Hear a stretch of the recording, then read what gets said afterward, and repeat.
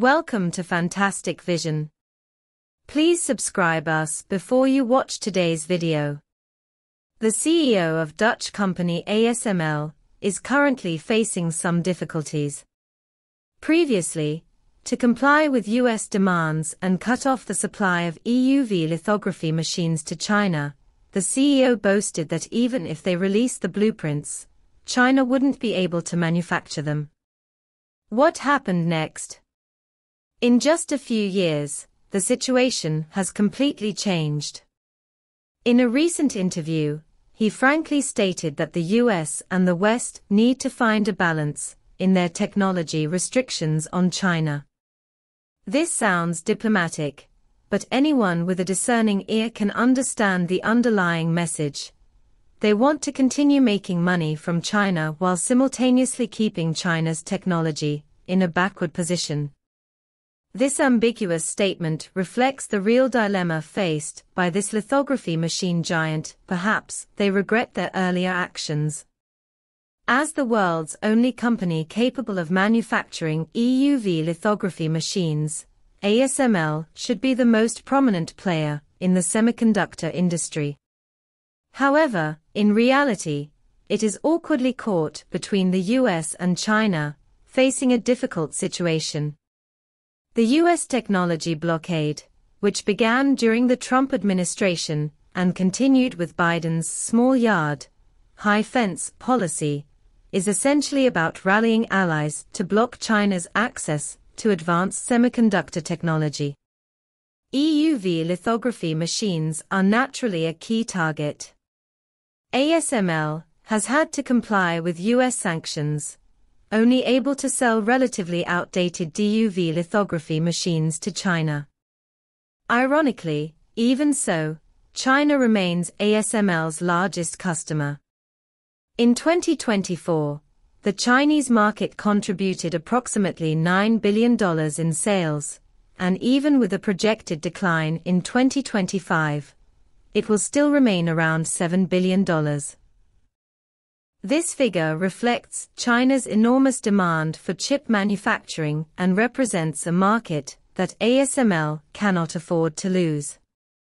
The changing attitudes of ASML executives over the years are a microcosm of the recent history of the US-China technology rivalry. In 2019, then CEO Peter Wennink confidently stated that EUV lithography machines integrated top technologies from multiple countries, and that China cannot do it.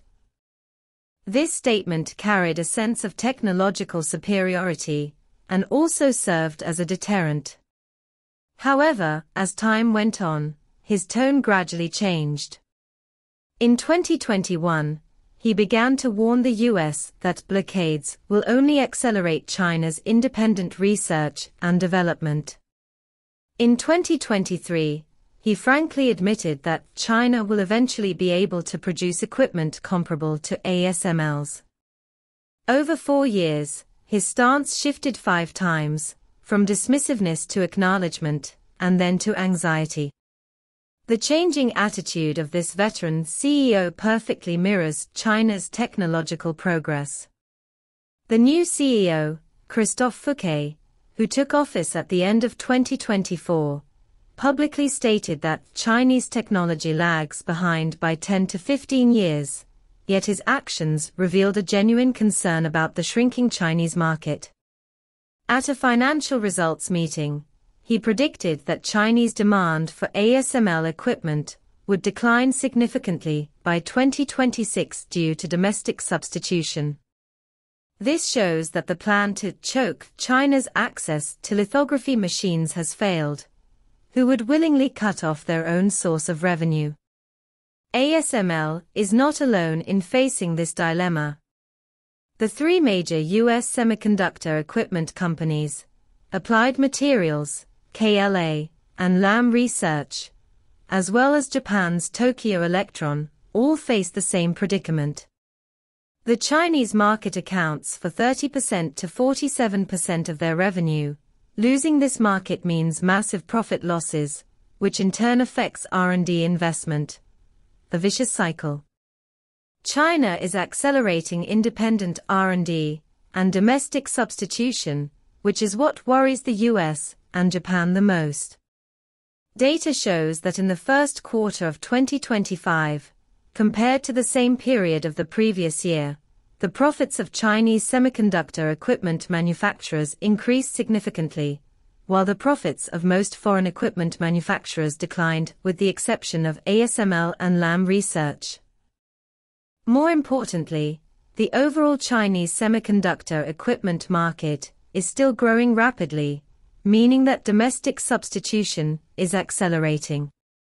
Industry sources indicate that domestically produced immersion DUV lithography machines are already being tested on production lines, and mass production is only a matter of time.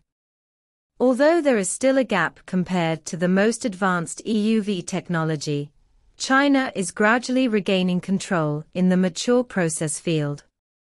It's worth noting that the balance point emphasized by the ASML CEO is essentially a contradictory mindset, wanting to have both, but such a perfect scenario doesn't exist. They want to maintain their technological advantage while not losing the Chinese market. This idea also exposes the ambitions of European and American companies and reveals a cruel industry truth: technological blockade is a double-edged sword, restricting opponents while potentially harming oneself. The moment the US-China chip war began, China clearly defined its goal of semiconductor self-reliance. China's progress in the field of lithography machines is not an overnight miracle, but the result of continuous investment and long-term accumulation. This game of competition continues. ASML's anxiety may be just the beginning. As foreign media have reported, it's too late for ASML to regret its actions. China will not stop. ASML went from claiming China can't produce EUV to acknowledging independent breakthroughs in just 4 years. Now, despite the Chinese market contributing $9 billion in revenue, it faces the impact of domestic substitution. American and Japanese semiconductor giants rely on China for 30% to 47% of their revenue, and the technology blockade has instead boosted the profits of Chinese equipment manufacturers, with immersion DUV mass production imminent. The CEO's balancing act reveals the West's dilemma, wanting to restrict China's technological development while fearing the loss of market share, a double-edged sword that ultimately harms itself.